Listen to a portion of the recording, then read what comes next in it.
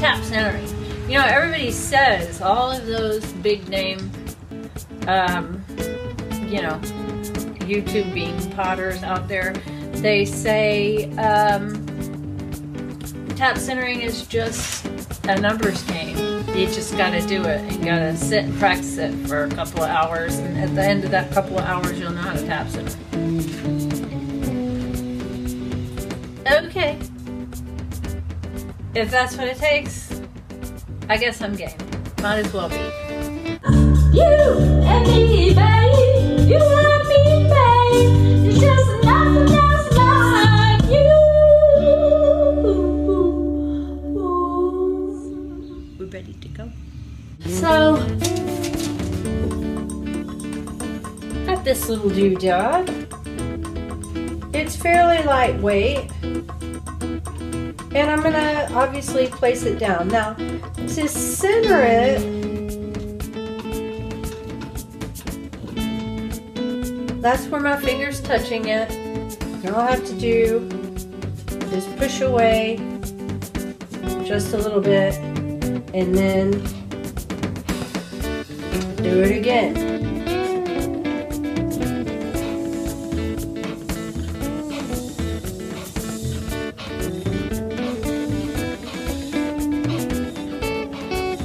So here's the way I taught Tim to do it. You take your thumb, Tim's a music teacher, and you stick your thumb right here at the base, right here. And every time, 1, 2, 3, 4, 1 and 2 and 3 and 4 and 1, 2, 2, 3, 4, 1 and 2. And I just end up, I can't do it that way. I told Tim that, and he was off to the races. He was like, I can do that all day long. But that's his job. I can't, you would think I would be able to do it with my squeaky wheel, but I just can't. 1, 2, 3, 4. I'm just counting it every time. 1, 2, 3, 4, 1 and 2 and 1, 2, 3, 4, 1 and I'm gonna be here a while. So I have that thing, I have this. This is another thing I could work on. I have a bottle of water I could center. I have a bucket of water I can center. And I have a weight. This is 50 ounces. So this you would really have to whack. They're right. You just have to do it 100 times. I'm gonna give it a shot. Wish me luck.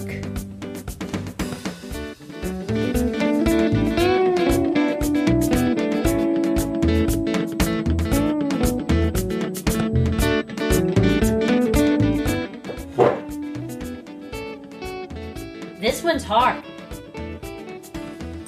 I have no idea why seafoam with bentonite is harder than all the other things that I have up here, including the 50 ounce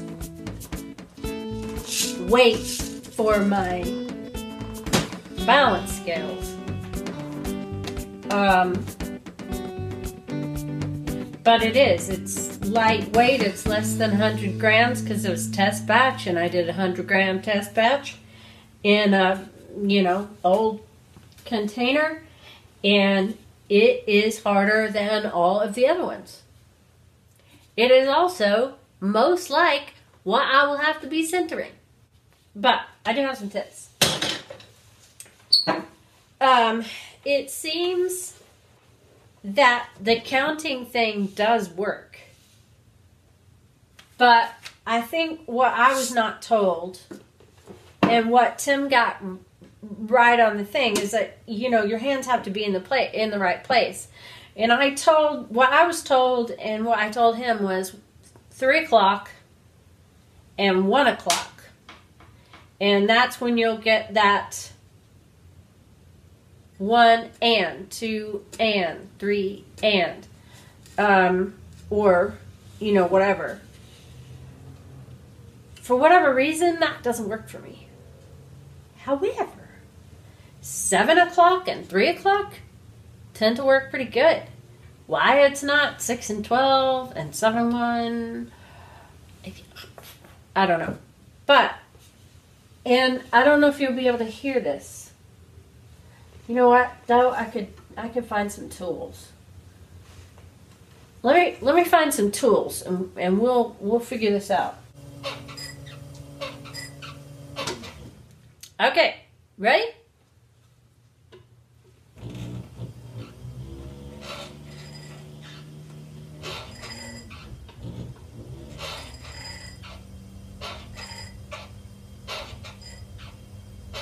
One, 2, 3, 4.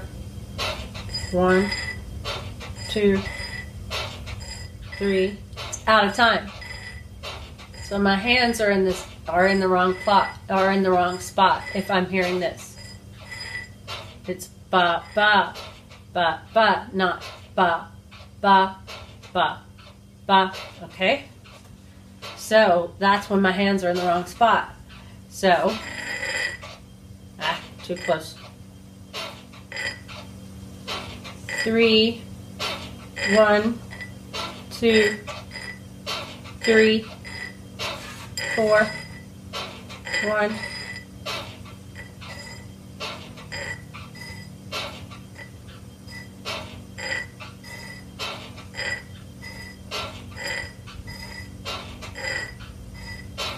One and 2 and 3 and 4 and 1 and 2 and 3 and 4 and 1 and 2 and 3 and 1 and 2 and 3.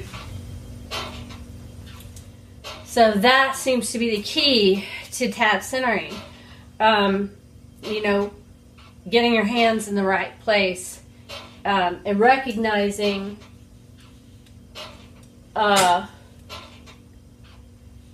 when it's going to come around. And then when you've got your hands in the right place, this is another interesting thing, is that it may have been 7 and 2 right then, but then on some of these others it was 7 and 3, and maybe it was 7 and 4.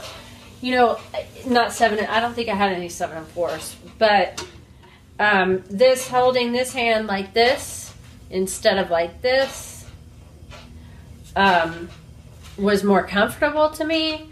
Make sure you're not on your legs, because that's going to move your hands.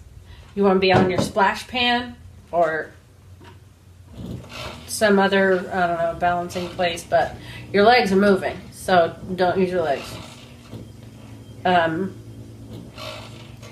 But once you get a 1 and 2, and when I was going really, really slow, I started counting 1 andas.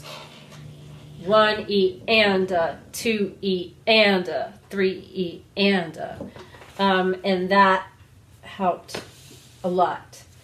This is pretty easy to center. This is was pretty easy to center. The other thing is, like, I threw these, and whatever you're centering is going to be something that you've thrown. But what I found was, if I wanted to center the rim, because everybody knows there's a twist in here somewhere, right? And it may be noticeable, and it may not be. And if you're perfect, then you don't have that. I'm not perfect. So, so my rims and my bases are always a little wompy-jawed. Not roundness, maybe, but they may not be exactly one on top of each other.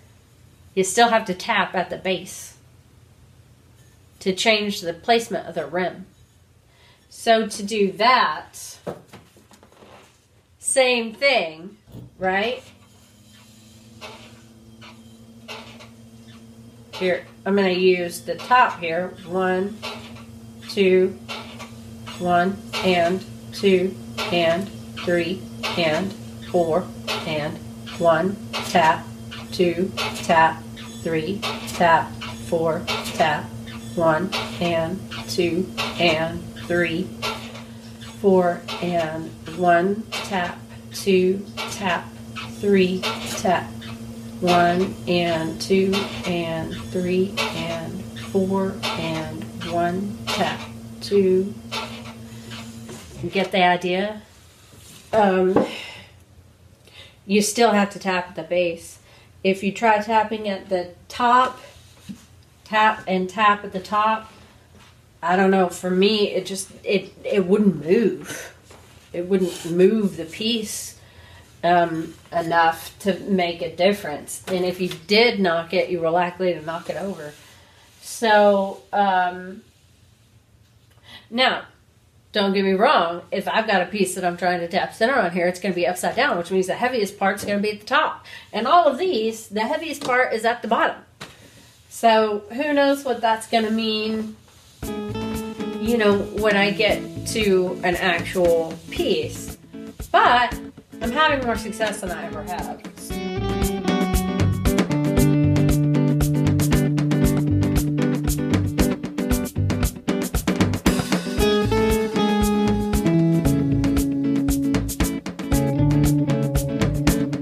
On this particular one, there is a point at which you can hear your own,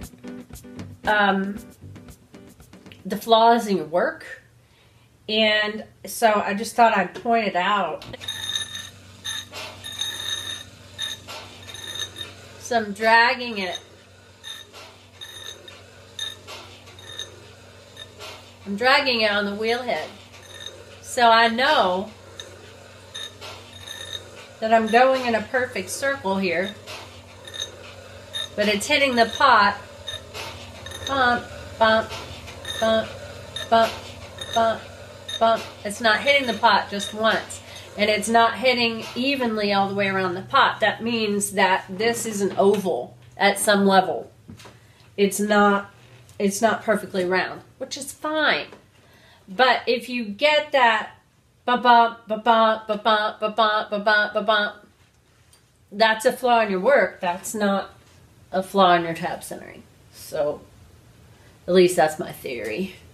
I'm obviously not an expert on this since I'm sitting here trying to learn it. But yeah, big takeaway as far as what I've done so far.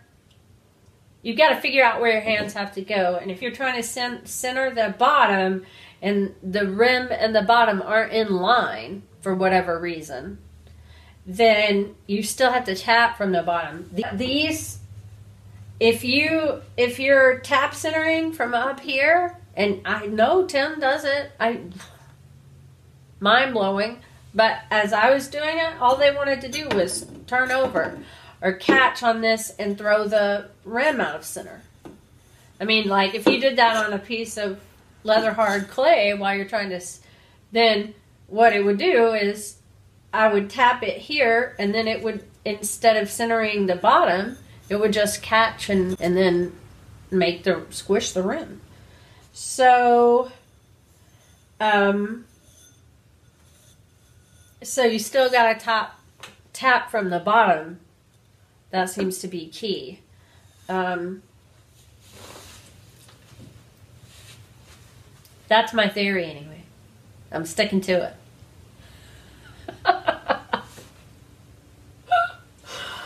Oh man, it's been a crazy couple of days, and I am thankful and grateful that I have this gorgeous wheel, that my backside hasn't turned anything over yet today. And that I have a fantastic heater in my garage that I can get out here on a cold day in Texas. So, thanks for coming.